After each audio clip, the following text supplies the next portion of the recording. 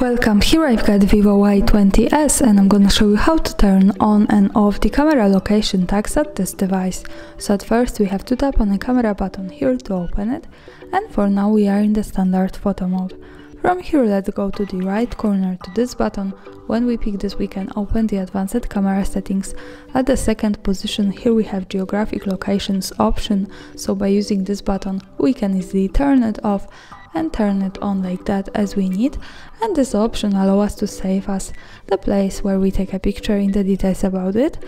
Also, the important information here is that to make it work correctly, when we want to save the actual location of our photo, we have to be connected with the internet, for example the Wi-Fi, and we have to turn on the location of this device. So remember about these two parameters to make it work. Now let me keep turned on all of these settings. Let's go back to the camera to take a picture.